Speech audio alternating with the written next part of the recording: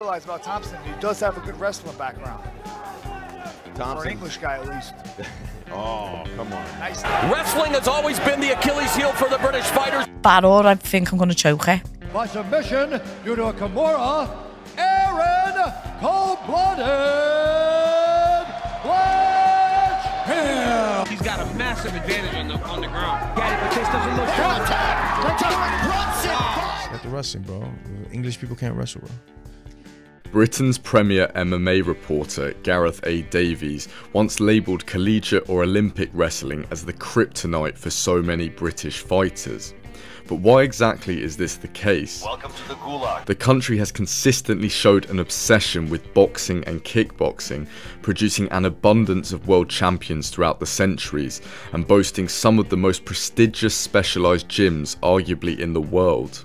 And yet, when scrutinising the sport of wrestling on the world stage, the island nation has barely made a splash in the vast talent pool we have witnessed at the periodic Olympic Games and in the MMA. Years upon years saw brutal clashes between the USSR, the former Eastern Bloc states, the Caucasus Mountain nations, Iran, Turkey, and of course the United States. France founded wrestling, the Japanese have jiu-jitsu, and Brazil pioneered Brazilian jiu-jitsu. But the stereotype that the British are terrible at wrestling is a notion that needs to be further explored, as it is ultimately the result of a culmination of failed initiatives, dark secrets, and a prejudiced outlook. Contrary to popular belief, wrestling did garner some support in sporadic regions of the UK in the first half of the 20th century. Lancashire saw a form of catch wrestling spring up, whilst to the north, Cumberland and Westmoreland wrestling arose. These regions were home to many working class people who demanded sporting fixtures to be a spectacle which they could be entertained by and often put bets on. This is where the problems for wrestling began, as it didn't look too appealing on the untrained eye, whilst boxing created a clear spectacle. Consequently, boxing cornered the prize-fighting market for the rough lower class. Now you might be thinking, what about the middle and upper class people of the time? Surely they could have invested in and furthered the sport in its development. Well, the problem was that the UK had no collegiate sports system unlike the United States. There was no university wrestling programs, and those who were enthusiastic enough about the sport would be forced to set up an amateur club or society and fund it from their own pocket. But if America was able to preserve the legacy of the sport through it being included in the college system and in the high school curriculum, then what about the other powerhouses in wrestling, being the USSR and the Eastern Bloc primarily? Well, as the nations were communist for most of the 20th century, they saw sport as a propaganda tool to demonstrate their superiority over the capitalist West. They especially valued strength-based sports, and I touch upon why in far more detail in my Soviet doping plan video, so feel free to check that out. Anyway, the importance that the Soviets placed upon wrestling was apparent from the beginning. In the first Central Asian Olympics organised by the Soviets as early as 1920, Karash, a certain form of wrestling, was included. From this point onwards, the Soviet government made sure to fund wrestling programs across the country, in tandem with a martial arts style being implemented into the training regime of Soviet soldiers. This was known as Sambo, and would eventually become an internationally accredited combat sport in the 1960s. Even a lot of modern day MMA fighters use this technique, with it being showcased by Khabib when he defeated Conor McGregor in 2018. Ben Askren also makes a good point regarding why the Caucasus region tends to be a hotbed for wrestling. From that area, so obviously they all love it, like it's a big deal that wrestling is a big deal there. You know, they do sambo also, obviously. So that's part of it, is a lot of the kids are doing it. They obviously are rough tumble, tough life. Getting a lot of fights. And then I think that also that a lot of them, it is a way out, right? The elite level athletes in that part of the world, from my understanding, are really well compensated compared to what the average person makes, and they're treated really well, so people see it as a way out. Heading back to the UK, the late 60s and 70s did see a slight uptick in wrestling's popularity. The launch of the show World of Sport made figures like Jackie Pallow, Mick McManus and Giant Haystacks household names. The style of wrestling, unlike the fakeness of other major wrestling shows, Catching the boot. Cobra strike! Oh, the venom! Focused on clean technique and a Greco-Roman grappling form. The mantle was later taken up by a young bodybuilder named Shirley Crabtree, otherwise known as Big Daddy, who inspired children to take up the sport throughout the 1970s. Now, Britain have only ever won 17 wrestling Olympic medals, 11 of which were won at the 1908 Olympic Games held in London. But the last British Olympic medal came in 1984, when Noel Loban received the bronze in the light heavyweight division. Although Loban drew inspiration from watching these British wrestlers in the 1970s, the fact that he was compelled to attend Clemson University in the US to refine and develop his ability is emblematic of the lack of opportunities there were for young wrestlers in Britain at the time. Fast forward to modern day, and the lack of investment within wrestling programs is all too apparent.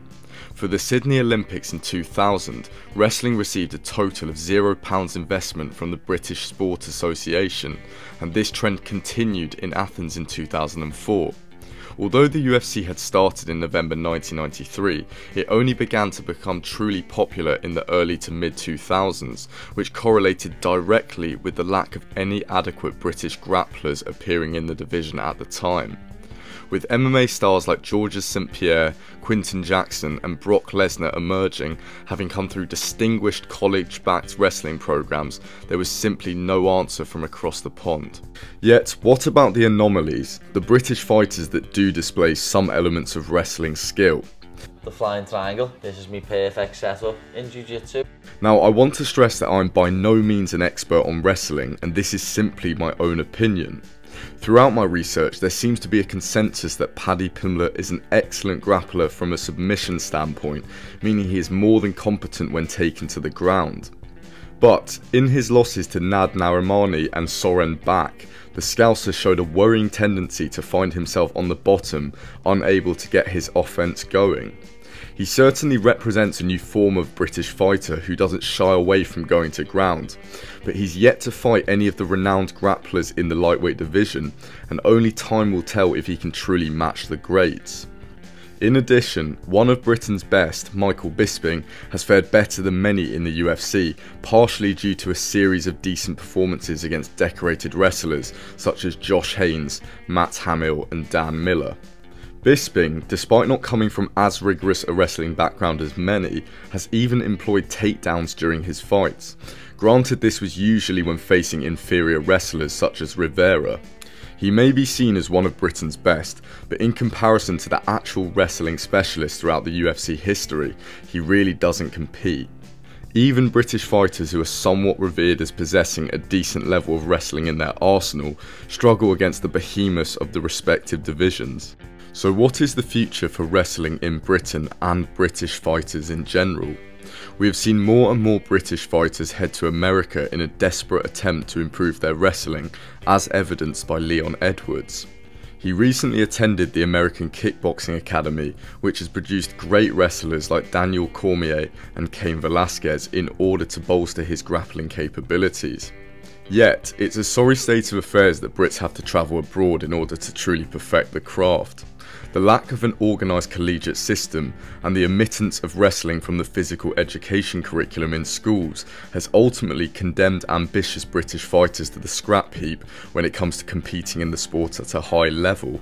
With the broad consensus being that a pure grappler will defeat a pure boxer on 9 out of 10 occasions, as evidenced by recent years in the UFC, the future of fighting for the British looks bleak.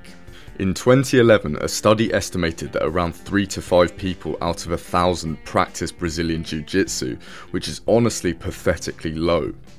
But what I have personally noticed recently is a sharp uptick in the sport's popularity, with BJJ gyms springing up across the nation. If this trend continues, then we could see some talented grapplers exported from these shores. In terms of pure wrestling, I can't see the UK government rushing to implement a costly wrestling programme solely in order to increase our chances of securing MMA glory. But can you imagine the prospects that the UK would produce should teenager training in mixed martial arts also receive wrestling tuition akin to what is provided in the US and in parts of Europe and the Middle East? When you combine this with the innate propensity towards boxing and kickboxing, this move would surely guarantee some future greats to rule over the division. Making this video sure has inspired me to get off my lazy backside and start practicing the sweet science of wrestling. Why do you think wrestling has never truly taken off in Britain? Let me know in the comments. Also, please leave a like if you enjoyed and subscribe for more content. Cheers.